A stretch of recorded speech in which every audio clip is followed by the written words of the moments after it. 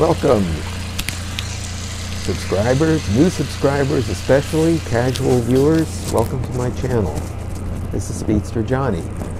I'm getting ready for a ride, and I'm going to be testing the first, and maybe the last time I'll be testing new battery-powered electric gloves to see how well they work on a really cold day. I don't know quite what to expect. I know that I was caught by the fact that they're probably half the price of a pair that run off the battery in the Spyder. So I figured nothing gained, nothing lost. We'll see. Maybe they'll do the job, maybe they won't. That's what this test is all about. Getting ready to mount up here. I'm wearing a pair of jeans, and I'm wearing a pair of chaps over the jeans to break the wind.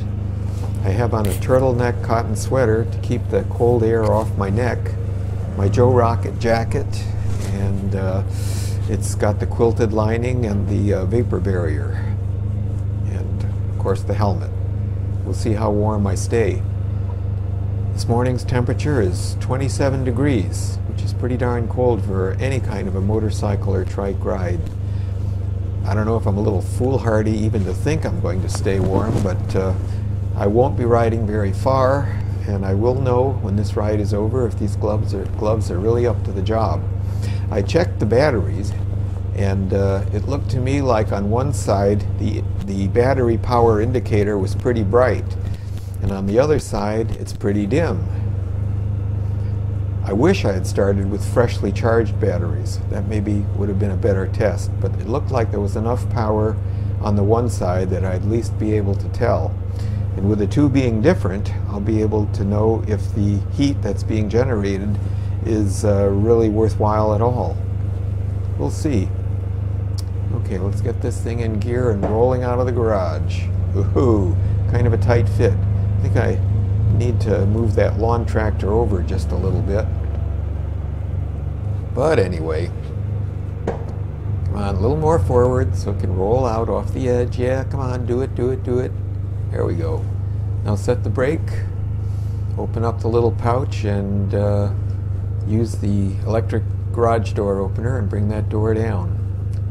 Then I can close this bag up and get the other glove on. It is a bit of a task getting them on, especially trying to get it over the sleeve. As you see, I'm kind of wrestling with it here. But there it goes, not too bad. Give it a few taps to make sure the fingers are all the way in. And as I found out on previous rides, these gloves give good control of the hand controls, clutch, throttle, and so forth. No problem there. So we're off to see what it's going to be like. Quick check left and right, and we're on the roll.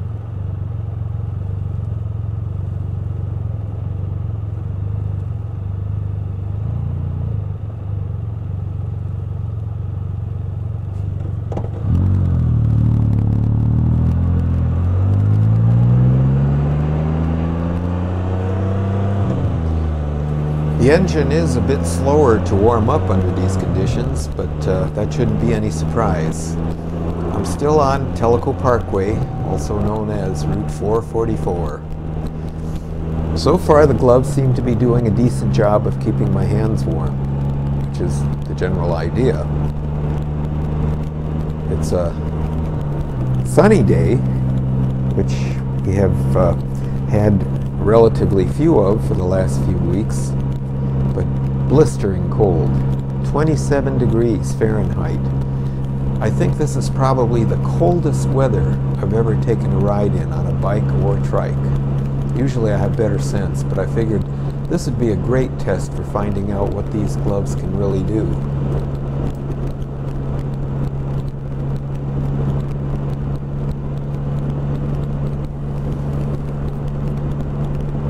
I also made a slight adjustment to the video brightness. One of my viewers told me that the images looked like they were a little bit overexposed, and that may be true. And if this doesn't work out too well, there's also a setting on the camera, which is probably the next thing I'm going to try, to drop it back. It's an interesting scale. 0 is the default value.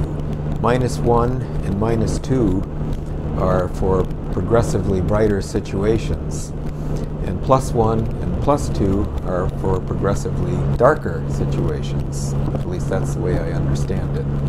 We'll see. Whoop-de-doo over that little bridge. Passing by Clear Creek. Great place to launch a boat. Guess it's open to the public. Sweet Bride and I used to launch our kayaks there back when we were into that. It's only 15 minutes or less away from the house, and that made it really convenient for doing that. I imagine that the people that are passing by wonder if I've got a screw loose or something being out riding on such a cold day. No comment here. I'm just out enjoying being in the wind. The icy, frigid wind, of course. Fortunately, there isn't any wind other than the wind of me passing through the air. Because I think if it was really breezy, it probably would be a whole lot worse.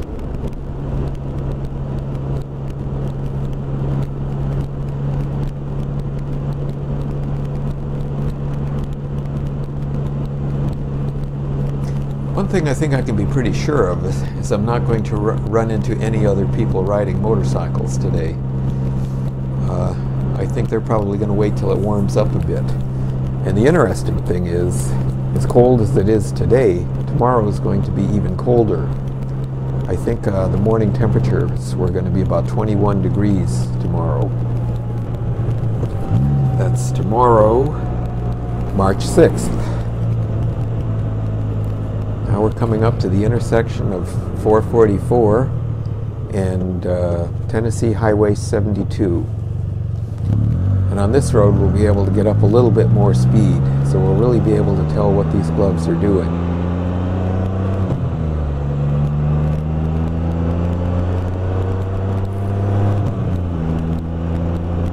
My hands are beginning to feel a little bit cold.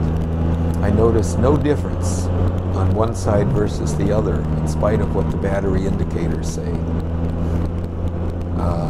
I do think I probably would not want to ride anything even approaching an hour in this temperature, gloves or no gloves. The rest of me is staying reasonably warm, but I have a feeling within the next 5-10 minutes or so that's going to change too. It's a really frigid blast. But I guess if you're going to do a test, you might as well do a good one. How cold is it when you think you're ready to pass on taking a ride? I used to think anything even approaching freezing was too cold. Below freezing, I never even would have thought of trying this before. But hey, you gotta do what you gotta do. You gotta find out what these machines are capable of and how to dress for the worst possible weather. Just imagine if it was raining today. Well, of course it wouldn't be raining, it'd be snowing. And snow is something we have had almost none of all year so far this year. And I think when it starts to warm up later in the week, probably that'll be the end of any probability of getting any, which is good. A year without snow is fine with me. Snow's fine if you have something you can do to enjoy it, whether it's skiing or snowmobiling or ice racing. My wife and I used to do cross-country skiing, and that is the one thing I really do miss about the North. She was the one that got me into it, and I had a lot of fun doing it, both in New York State and in Illinois.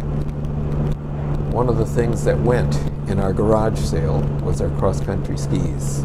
I felt kind of sad seeing them go, but they had been sitting there, used very little, and well, it's just one less thing to pack up and move.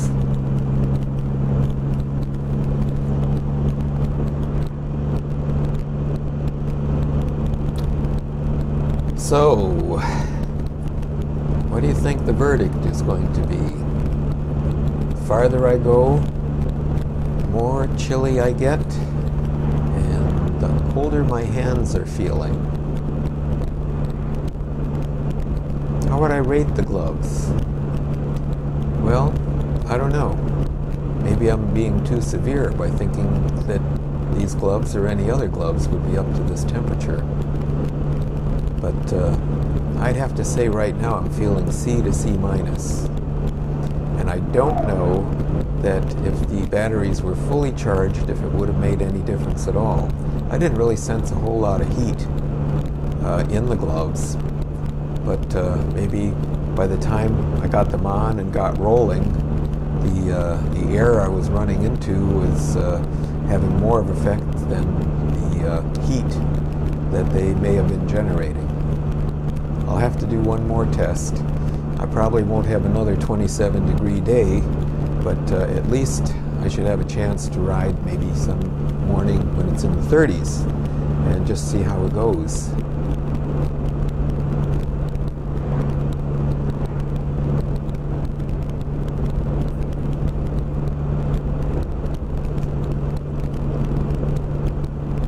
Well, like I said, probably a C to a C minus. I think that's probably all I can say about it, and I'm going to finish off with a little bit of music and sign off. So, Speedster Johnny out.